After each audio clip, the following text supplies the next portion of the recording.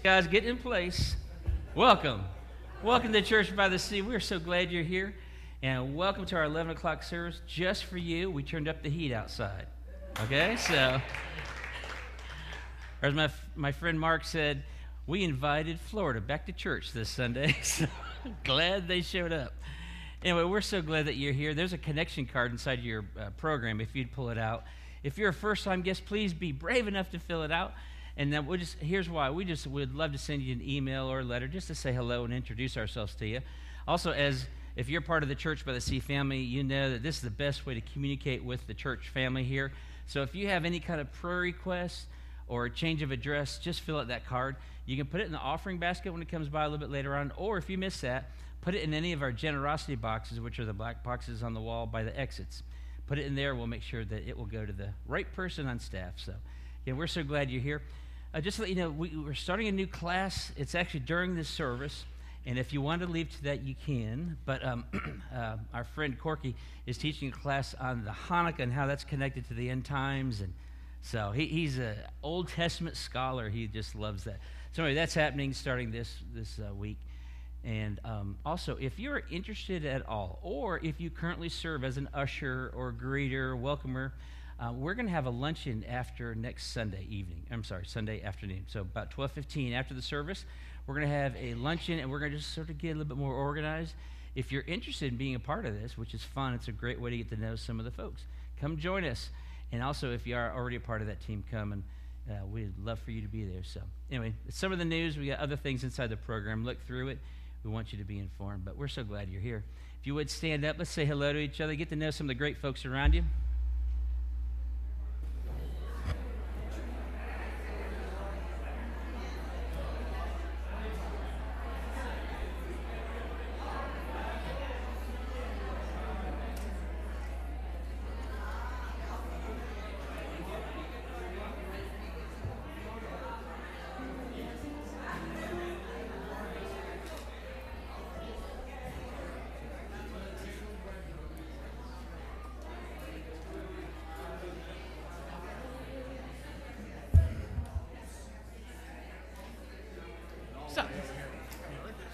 Good to see you, buddy. All right, and let me have our opening prayer, if you would join me. Lord, we are so thankful for your grace. It reminds us that there is no condemnation for those who are in Christ Jesus. It is sufficient in every way.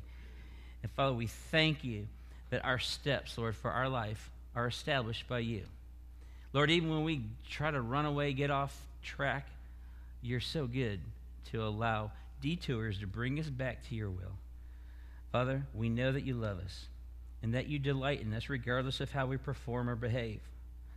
Lord, today we rest in the sufficiency of Jesus, in the trustworthiness of your word, and the completeness of your Holy Spirit with whom you have sealed us forever.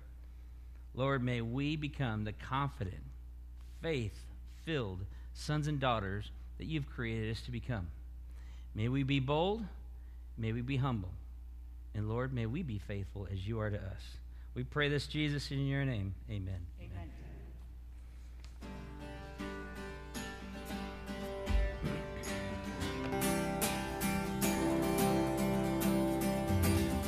Great is your faithfulness, O God. You wrestle with the sinner.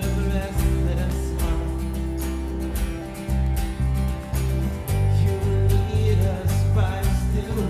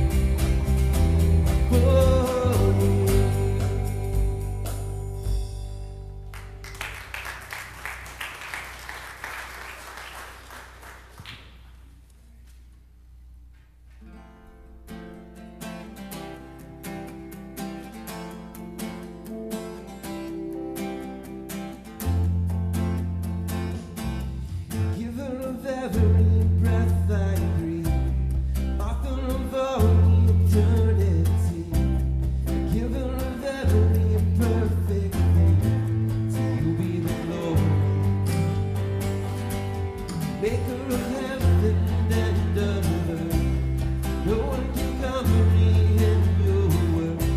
The King over all the universe, you be the Lord. And I am alive because I'm alive in you. And it's all because of Jesus I'm alive. And it's all because the blood of Jesus Christ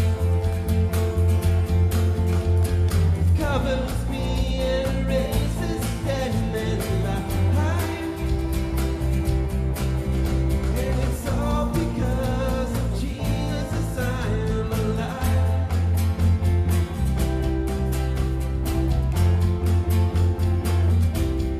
Giver of every breath I breathe, author of all eternity, giver of every perfect thing, you be the Lord. Maker of heaven and of earth, no one can comprehend your word. King over all the universe, you be the Lord. I am alive because I'm alive in you. And it's all because of Jesus I'm alive. And it's all because the blood of Jesus Christ covers me and raises dead men alive. And it's all because of Jesus I'm alive. Every sunrise sings your praise. The universe cries out your praise. I'm singing freedom all my days. Now that I'm alive. And it's all because of Jesus I'm alive. And it's all because of the blood of Jesus Christ covers me and raises dead men alive. And it's all because of Jesus and it's all because of Jesus I'm alive.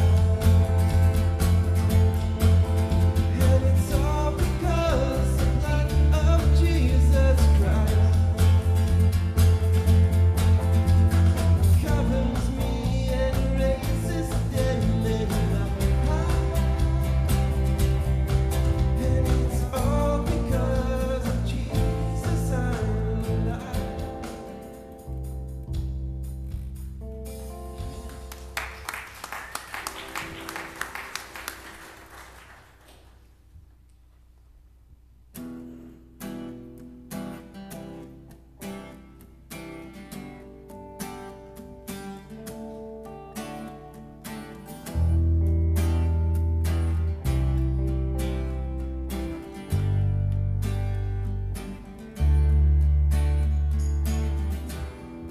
Nothing can separate, even if I ran away, 'cause your love never fades.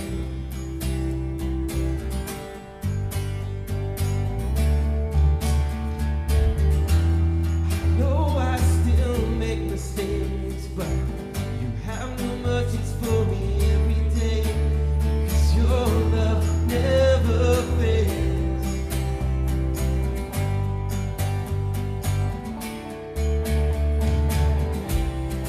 You stay the same through the ages. Oh, your love never changes. There may be pain in the night, but joy comes in the morning.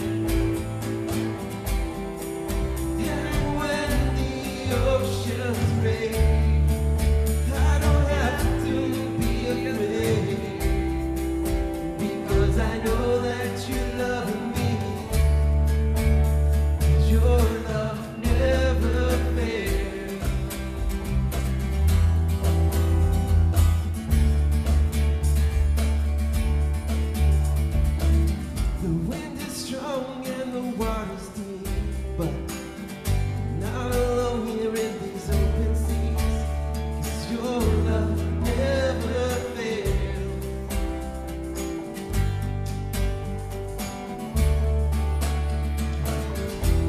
The chasm is far too wide, and I never thought I'd reach the other side, but your love never fails.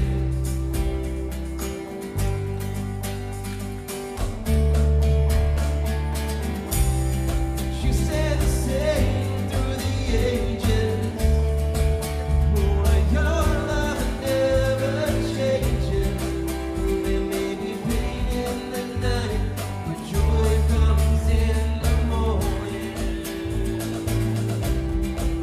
And when the oceans break, I don't have to be afraid, because I know that you love me. Your love never fails.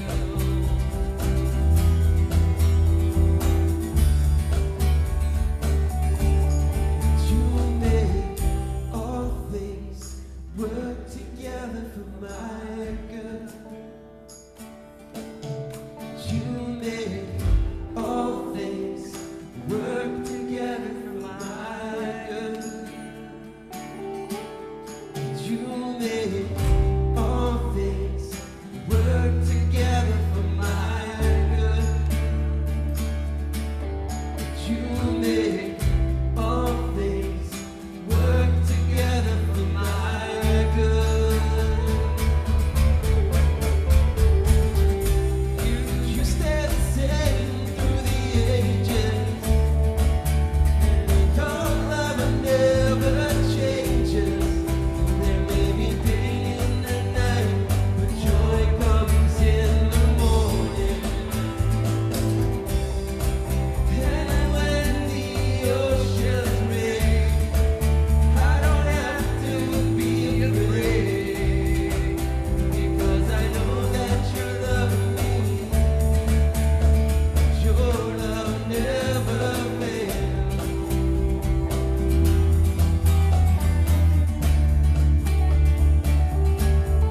You make all things work together for my good. You make all things work together for my good.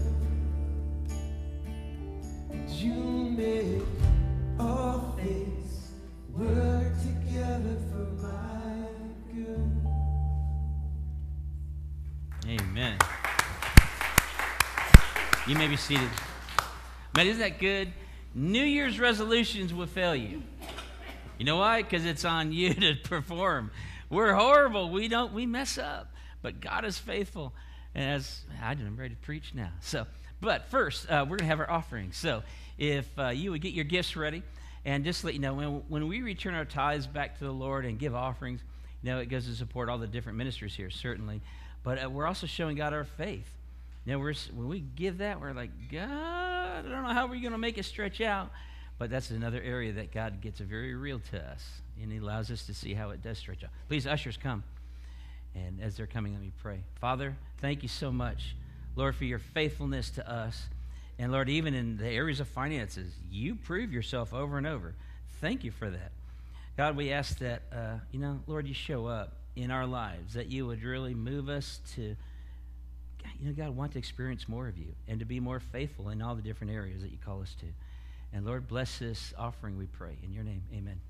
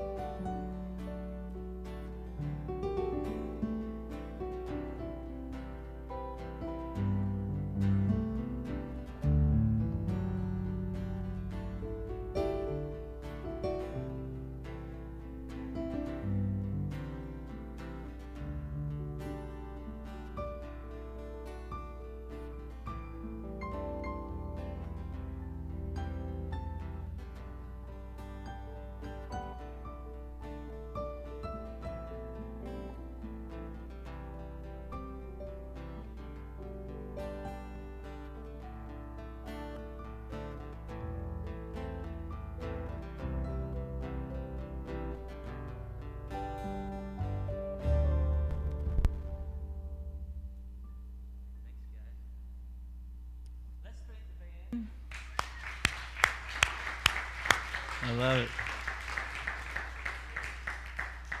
Eddie, I love watching you play. You know, if you may not be assuming he's sort of facing this way. His eyes are closed, and some may interpret it as if he's like looking, trying to figure out what notes am I going to play, like what's next to song. He's not. He's just feeling the song and going with it. He's making it up his own. I love it. Thank you. Thank you. That's the way to, I love it. All right. Hey, we're in this series called Rooted, and really it's a series that is about spiritual renewal, and because the premise that we're laying out is that we want 2018 to be different than 2017. And so often we allow years in our memories to be determined by what happened. You know, what tragic things happened, or did you get married that year, or what? And so we just allow circumstances to dictate if a year was a good year or not. And I don't think that's how God wants us to live. And the idea is that if we can become more Christ-centered this year, intentionally focusing on Him, putting our roots down in Him in every area, that will make a difference. That's the hypothesis, okay? And I get this from this verse. We can have it on the screen. It's from Proverbs. It says, wickedness never brings stability. And you may think, well, I'm not wicked. Of course you're not. But we're all selfish, right? And when we begin to do things, make our own plans, regardless of God, it's never stable. You know, and we don't know what's going to happen. And, what did we say to her? That we got to repeat the same story to him because, you know, we don't want to get caught in a lie or a little bit of a twisting of the truth. And so we can just get off track how we should. Wickedness never brings stability, but the godly have deep roots. And the idea is that we're established, that our life, the foundation, how we make our choices and our priorities and our values, are established through God and His Word. And if we can do that, I believe 2018 will be different. Now, I know many people, we think, well, we're good with God. You know, we come here Sunday morning, or maybe you have a home church where you live. But Monday, you just sort of get into the autopilot of life. You know, you go to work, come home, eat, go to bed, and do it again. And it's just sort of the routine. Many people, they just get to the end of their life. They're going, okay, we're going to retire. And you sort of make those plans. But you're just sort of following the flow or the path of the world, or really our culture, that most people do. And I don't think it's how we should live. God, if you're breathing, God's got a purpose for you. Now, it may not change the world, but it will be to change someone's world, because God wants us to influence other people in some way. So that's where we're going. Let me show you. The next slide is a map. We're going to be talking about some kings, and this is Old Testament Israel. You see right there in the middle is that big yellow or orange area. More yellow here. That's the northern kingdom. The red part below it, that's the southern kingdom. And so at this time in the history, around 600 BC, there's a divided kingdom for God's, the promised land. Today we're going to focus on the southern kingdom, and it's called Judah. That's like the premier place because that's where Jerusalem is, the temple. And so all of their religious life, you know, their ceremonies, and just their aspects of obeying God is all connected to Jerusalem. So we're going to look at some kings here, because we're going to see, there's some good kings and some really, really, really bad kings. And I think there's going to be a lot we can learn. So you see the guy at the bottom there? That's Josiah. That's our main guy, but we're going to back up 4 generations. Let's look at the one there towards the top, Hezekiah. This is his great-grandfather, Josiah's great-grandfather. He was a godly king. When he took over, Israel was not a godly place. He reestablished the temple. He cleaned it up. And he destroyed the idols that were in the land. Okay, next we go to his son, Manasseh. This is Josiah's grandfather, a bad guy. Let me read to you some passages from 2 Chronicles, a couple of verses, that describes this guy. He rebuilt the high places that his father, Hezekiah, had broken down, and he erected altars to Baal. So his dad, right, Hezekiah, tore down the bad stuff. Well, his son, just the next generation, went and rebuilt the very things his dad tore down. Then look at verse 4. He built altars in the house of the Lord. In the temple, this cat built altars to Baal. And then it gets better. Verse 6. And he burned his sons as an offering. Can we all agree this is a bad dude? He's not misled. He's not misunderstood. He's evil, right? Okay? And then look, it says here, he used fortune-telling and omens and sorcery and dealt with mediums and necromancers, which is another word for wizards. All right. He did much evil in the sight of the Lord, provoking him to anger. Again, if you're God, I'd be pretty ticked off too, right? But here's the good news. He repented. Towards the end of his life, he realized that's wrong. And again, I'm sure because of things that he saw and heard from his dad, finally trickled down and penetrated his heart. And so he began cleaning up. Like the things that he built, he cleaned out. Now, not in all of Judea. Remember, Judea is the big territory. But in Jerusalem, he didn't live long enough to clean out the whole area. But he cleaned up Jerusalem, cleaned up the temple. Okay, so now we're into the next king, which is Amon, Josiah's father. He did what was evil in the Lord's sight as well. So though his dad turned around and repented and got things right, he did not. And he sacrificed to all of the foreign idols that his dad tried to get rid of. Now here's a telling story. We don't have a whole lot of details on this guy, but here's all you need to know. Amon was assassinated by his own men. No, that's never a good sign, but here's the thing. They knew that, okay, if we get rid of this king, you know who's going to be king next? It's his son, Josiah. Josiah is 8 years old. Now, have you ever been at a job? You are such a horrible boss that your team members want to kill you and would rather have your 8-year-old son replace you. All right? You don't do a whole lot of 8. But if they would rather have him being their boss than you, that says a whole lot. Okay, so that's what happens. They assassinate him, and poof, there's Josiah, 8 years old. Okay, let me read to you a couple verses about Josiah. It's great. This is, again, around the second half of BC of 600, so 640 to 600. Verses, 2 Chronicles 34, verses 1 through 2, tell us about Josiah. He was 8 years old when he became king, and he reigned in Jerusalem 31 years. He did what was pleasing in the Lord's sight, and he followed the example of his ancestor David. He did not turn away from doing what is right. I don't know any 8-year-old you could say that about, right? He didn't turn away. Are you kidding? There's a lizard. He's going to turn away and go chase the lizard. I mean, 8-year-olds do those kind of things. But what a great testimony. He didn't turn away from doing the right thing. I would love for people to say that about my life when I'm 68, right? What a great thing to say. But notice it doesn't say he's following God. He's following his ancestor David, King David. So that was the model. That was what he knew about, was King David. He was probably a hero in his sight, So he followed the lineage. Again, wanted to be like King David. And he is unswerving in character and integrity. And again, I love, he did not turn away, not in times of temptation, nor in times of trial. Man, would that be a great thing for us to be able to say about 2018? We didn't turn away in times of temptation or trial. So let me read to you verse 3, because it talks a little bit more. During the 8th year of his reign, while he was still young, obviously, 8 plus 8 is 16, Josiah began to seek God, the God of his ancestor David. So, again, before, he's just sort of following the model of David. That was his heart. He knew that was the person to really go after, to try to model your life like that. But then at age 16, he embraced God for himself. Like, he understood what a relationship with God was all about. Okay, and it goes even better. All right, so this is the time he really became a fully devoted follower of the Lord. So, the second half of that, verse 3. In the 12th year, so he's 20, in the 12th year, he began to purify Judah and Jerusalem, right, that whole area, plus the city of Jerusalem, destroying all the pagan shrines and the Asherah poles, which are wooden poles used to honor the Canaanite fertility goddess, and the carved idols and cast images. He ordered, right, gave the demand, that all the altars to Baal be demolished, and that the incense altars, which stood above them, be broken down. He also made sure that the Asherah poles, the carved idols, and the cast images were smashed and scattered over the graves of those who sacrificed to them. And he burned the bones of the pagan priests on their own altars, and so he purified Judah and Jerusalem. Now, this guy was serious, wasn't he?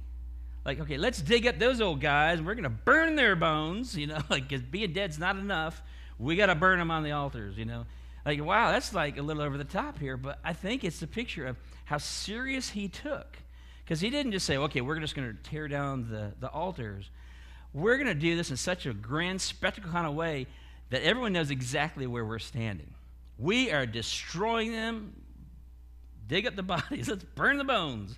All right? So he's, again, making a loud statement with this.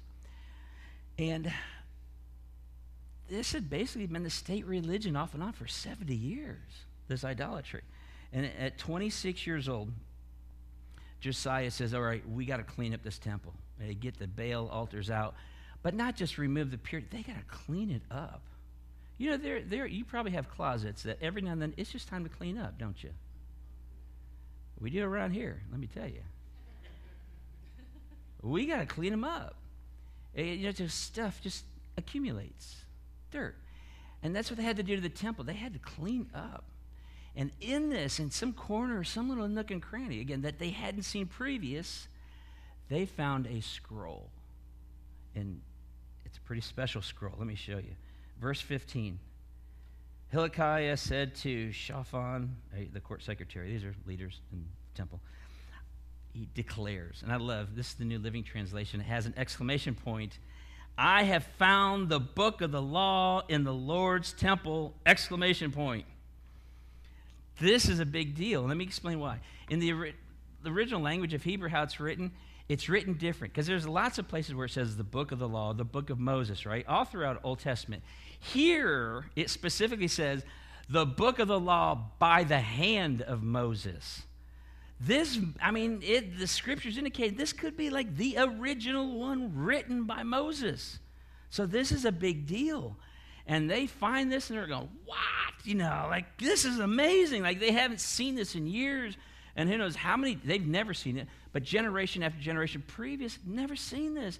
They just had copies of it. So a huge find for them. And, here's what it means. It's talking about the Pentateuch, the first 5 books of the Old Testament. So it's Genesis, Exodus, Leviticus, Numbers, and Deuteronomy. Okay, the first 5 books of our Bible. And here's what it says in verse 29. Then the king, after they got this news, he summoned all of the elders of Judah, right, the whole area, and Jerusalem. And it says, and the king went up to the temple of the Lord with, I love this, all of the people of Judah and Jerusalem. So it was an instant road trip for everyone outside. They had to get there. They had to go to this place, to Jerusalem, to the temple. It says, along with all the priests and the Levites, all of the people, from the greatest to the least. There, the king read to them the entire book of the covenant that had been found in the Lord's temple. The king took his place of authority beside the pillar, and he renewed the covenant of the Lord's presence. Let me stop there. Can you imagine? You get this order. We all have to go to Jerusalem, and you get there, and so it's just full.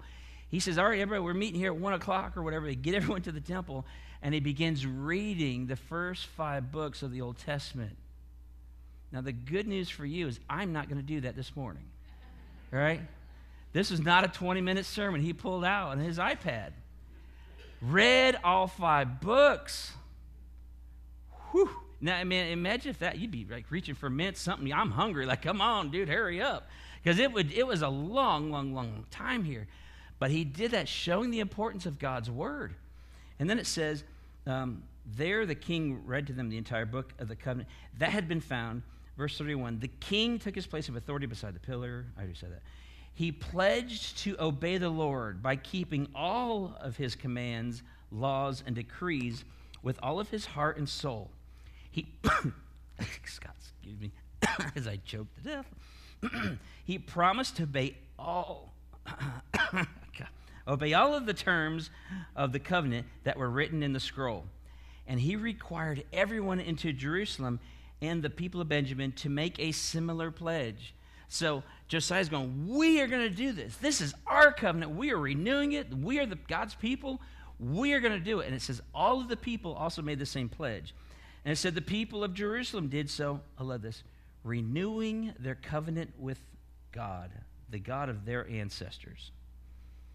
All right, that's the story in a nutshell. 4 generations of kings, some horrible, some sort of good, but Josiah, the one who came to power at 8 years old, made a difference because he refused to give in to what was wrong. Really, this whole series is on spiritual renewal. You know, for us, that's what I hope 2018 will be for us as a church family. And if you're just visiting, I hope that will be yours. That 2018 will be a great year, and it has nothing to do with who's in the White House or the economy, but that God is doing great things in you, and you recognize that. Spiritual renewal, reaffirming our covenant with Him and how God is good and holy. And it's really talking about the doctrine of lordship. And what that means in theologians, they would talk about who is the Lord, the boss, the leader of your life. Now, for us as Christians, it needs to be Jesus. And I know many of us, we prayed, we've asked Christ into our life, forgive us of our sin, and we know we're good, we know we got heaven coming up. But it's very easy to just go about our normal routine of, well, that's just the way I go to work, and that's what I do after work. And, by the way, after work, I'm tired, or I'm been a hard day, I deserve this, or I deserve to go here, or I deserve, we sort of compromise perhaps. And we're not like Josiah, who was committed to doing the right thing no matter what. And I'm going to show you 3 aspects of how we can experience spiritual renewal in our personal lives. And it'll make sense. Number 1, I must uproot all that is unholy. We got to get rid of it. Now, you might think there's nothing unholy in my life, and maybe there isn't. But there are certainly things that if you removed, God would be able to do something more in your life, right? Television is not a bad thing. But if you watch it 18 hours a day, okay, you could probably do with less of it, right? We all have these things. And for many people, they are stuck where they are because they're still holding on to things that they shouldn't be holding on to. Let me read to you a verse from 1 Peter. Peter says it, and this is great for our heart. Get rid of all evil behavior. And as the theologians here at Church by the Sea know, that in the original language, the word all means all. Yeah, all, every. And so it says get rid of all or every evil. It means literally get rid of all or every evil behavior. Okay, then it says be done with deceit, hypocrisy, jealousy, any unkind speech. And it goes on. There's a list there. But many of us, we're holding on to something.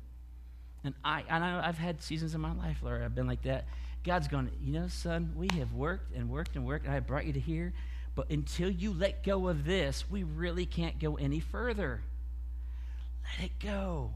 And we have that struggle. And we're going, but God, it's not really wrong.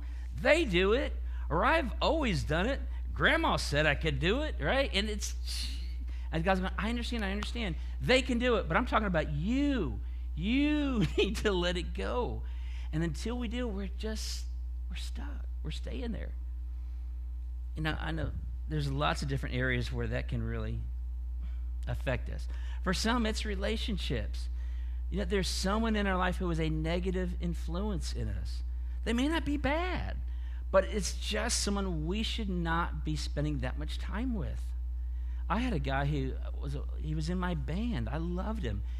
But the Lord showed me I cannot hang out with this guy too much because his humor and my humor, again, both sarcastic, we can be saying things we should not be saying. And it's not to be mean, we're just being silly. But again, it's an influence. Some of us have people in our lives where, to be honest, we're codependent.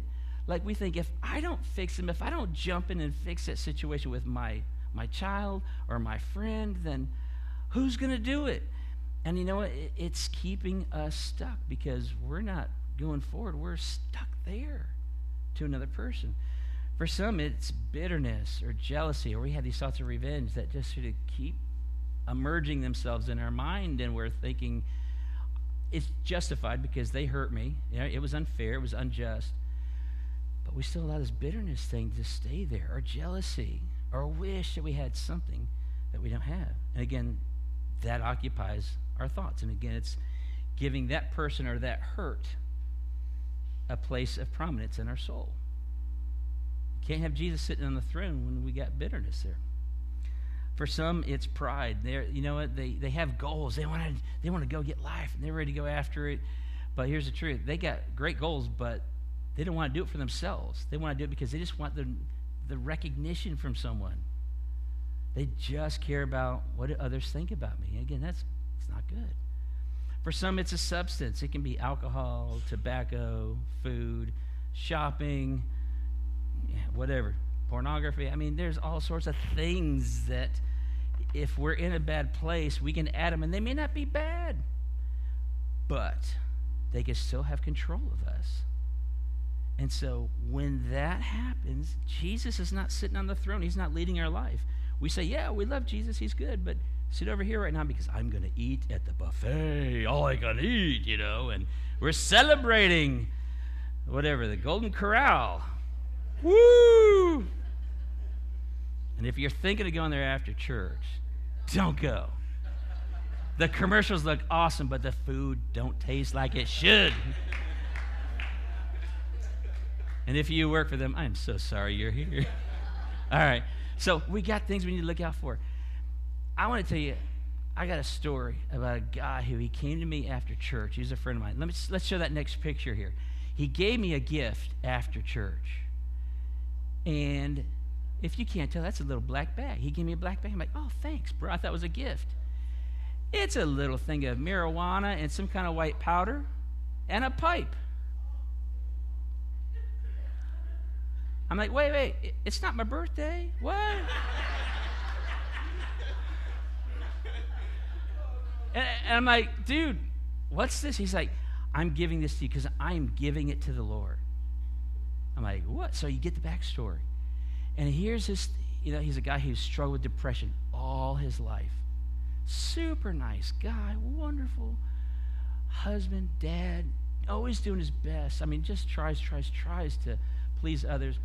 And he struggled with depression, and he said, man, smoking dope is the only thing that would just help me get through the day. And he said, but I know that I can't have this anymore. And he was just really struggling. Again, he had done this for years and years and years, daily. And so I just celebrate. I'm like, yes, that's awesome, And I thinking, I can put this stuff on my desk as a great trophy of God. And then my friend's going, dude, you'll go to jail if you have that. I'm like, whoa, okay. Probably not a good place. So I gave it to Johnny, and no. I'm teasing. No.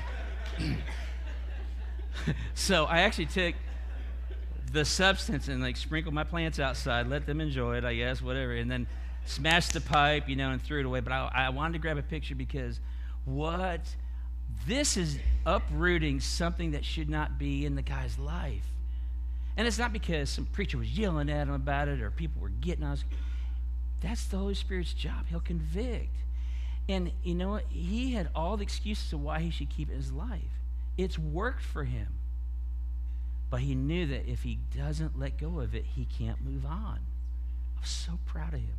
Here's the great news. And anyway, just a few months later, you know what? Here's the truth. His depression's all gone. And he is now helping others get off drugs. That's a God story right there. He's not a fly-by-night guy. This guy's been living it up for years. It was a real change. It was a moment of change in his life. All because he was willing to get rid of it, to uproot the evil in his life. Now, all of us have something. It may not be evil, but there's probably something that may be out of balance or something. Is there anything you think, boy, if I would just limit this, or if I wasn't involved with this, that would allow God to do a greater work in my life? I'm sure there's something. I know for each of us, we have different seasons where God will reveal stuff. But man, when we uproot what shouldn't be there, that's the first step to spiritual renewal. The second step is to personally embrace God's word for my life. What I loved in our story with Josiah is that he didn't just call the priests or the religious people or the government officials. He called everybody. And he gathered them. And here's why this is important. God's word is for everybody. It's not for the religious guys or those who wear fancy robes or preachers. It's for us. God wants us to know his word. In there, oh my gosh, I mean, it changes everything. Here's the problem. Though we have more access to God's word than ever before. I mean, my goodness, we have it on our phone, right? You know, back in the day, a family had a family Bible. One copy. I don't know how many copies I got, and that's not even including what's on my computer and on my phone and all that. It's everywhere. However, America is more biblically illiterate than we ever have been. People don't know God's word.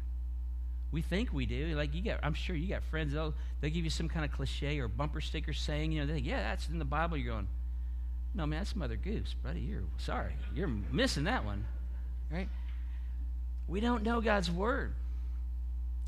And it's impossible to have spiritual renewal without a commitment to God's word.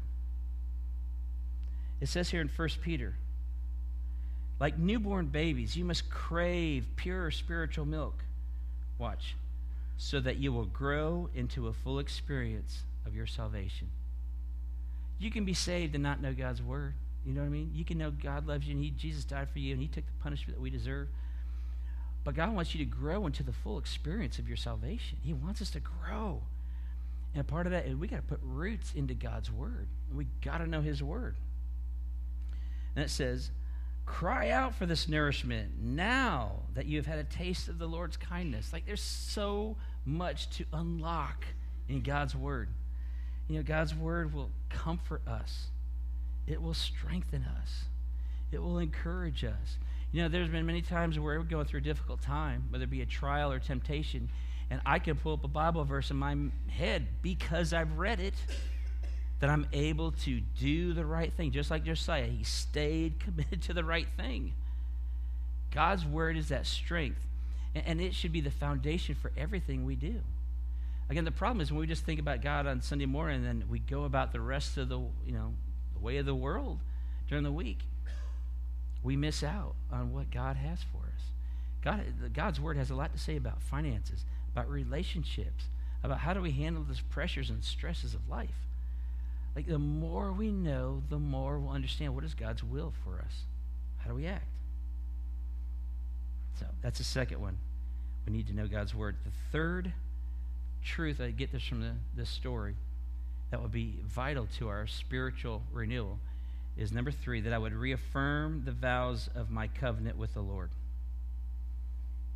I would reaffirm the vows. That's what they did. At the end of reading all 5 books, they all said they reaffirmed their vow, their covenant with God. 2 Corinthians says this, such is the confidence that we have in God through Christ, meaning because of what Jesus did. By ourselves, we are not qualified to claim that anything comes from us, meaning we can't take credit for it. We pulled off a good thing. Wow, celebrate it, but understand it's not really you. Here's what I love. Paul says, we are not qualified to claim that anything comes from us. Rather, our credentials come from God, who has also qualified us to be ministers of a new covenant. Here's what I love about this. God didn't just come, give us this covenant of forgiveness and fullness of life for us, this agreement, this promise, so that we're cleaned up and we're good. But so that God would actually not just clean us up, but then make us qualified to serve others, to help them become a part of the covenant. That's God's purpose for your life. You're breathing. God wants to be at work in you, cleaning you up, maturing you, putting your roots down in him, so that you're influencing others. That's 2018. God wants to use you to be a minister of this new life that you have in Christ. Now, you may not change the world, but you can change someone's world. Give them your time. Give them your attention. Give them God's word. Befriend someone. I believe 2018, the best is there's still so much that God has for us. But are we willing to uproot the evil? Let go of the stuff we need to let go of. Well, we spend time in God's words, we better understand him and what he wants for us. And then will we reaffirm the covenant that we have with God? Again, a covenant is not based on you. It's based on what God and his faithfulness is. That's what's so amazing. And every week, I try to have some kind of prayer towards the end because I want to give everyone an opportunity to know that you can be forgiven by God. And it has nothing to do with what you did last night. Like, none of us performed good enough. That's the whole point of why Jesus came. Like, if any of us could have pulled it off, Jesus said, well, you know what? They're on their own. They can do it. I don't need to do it for them. But he came to earth and he died. He took the punishment that we deserve for our independent living from God. Right? You may not even be bad, but you still made choices that didn't involve God. You did what you wanted to do. And God wants our relationship to be so close that it's like this ongoing consulting and relationship and loving. And in order to get rid of the stuff that we've done, the penalty and all that, Jesus died for. He took the punishment so that we don't have to. And the only thing that's required is sincerity. It's what they call it faith. You're trusting God, that what he said is enough. And by sincerity, you're saying, God, I believe in what Jesus did in the cross, that he died for the sins, and I want that for me because I'm tired of living the way I have been. I want you to lead my life. I need you. And I trust in what Jesus did. That moment, it's like the moment that you become born again is what Jesus said. There's something happening spiritually that goes on. It's like you turn on. You become alive. And then from that point forward, the Holy Spirit's in you. You begin to change little bit by little bit. God changes your attitudes, changes the things that you want to do, and now you're doing the things that you want to do what God wants and don't want to do the things that you used to do that hurt God. And again, it's him working out his life in us. All that you need to do is not sign up for a class, is not pay thousands of dollars to the Church of Scientology or anybody else. Trust Jesus. Let him do the work in you. I hope that you will truly consider that if you have not. If you would bow your heads, please. Man, make this the moment. If you've never fully embraced Jesus, let's do it. Come on, put this flag down in this moment on January 21st. Saying, dear God, I want to change my life. I believe that Jesus died for the sins of the world because your Bible says so. That's all I got, but I'm going with it because I trust it. And Lord, I just want to see you do it in me. So forgive me of my sin, I'm asking. Change my life. Put your Holy Spirit inside of me. Lord, begin to change me. Turn me on spiritually that I may begin to want to do the things that you want me to do. And Lord, every step of the way, may I trust you no matter what circumstances come. God, I want to pull up everything that is unholy, that doesn't need to be in my life. God, I want to have a renewed love for your word, that I would know it. And Lord, I'm asking that every morning you would remind me to read your Bible. Just 5 minutes, Lord, let me begin to take in, to read, and to remember your word. And Father, now I am reaffirming the covenant that you have made and that I am now embracing because of my trust in Jesus Christ and what he's done. Use these things for a new me and a new year. May your purpose be fulfilled in my life. In Jesus' name, amen. If this is like the moment you said, I'm trusting Jesus, man, we would love to know about it. You know, on that connection card that you filled out, you could just check the back of it and put it in the generosity box on the way out. That'd be wonderful. We'd love to know. Promise we're not going to show up or anything, but we just, again, love to pray for you. And we're going to sing this last song, and I hope that it will be true, like a prayer from you.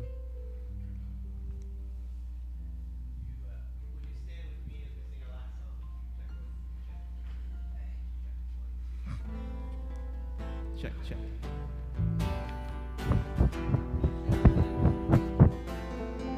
I know a place where we can go to lay the troubles down and eat your soul. I know a place where mercy flows. It takes a stain, makes you white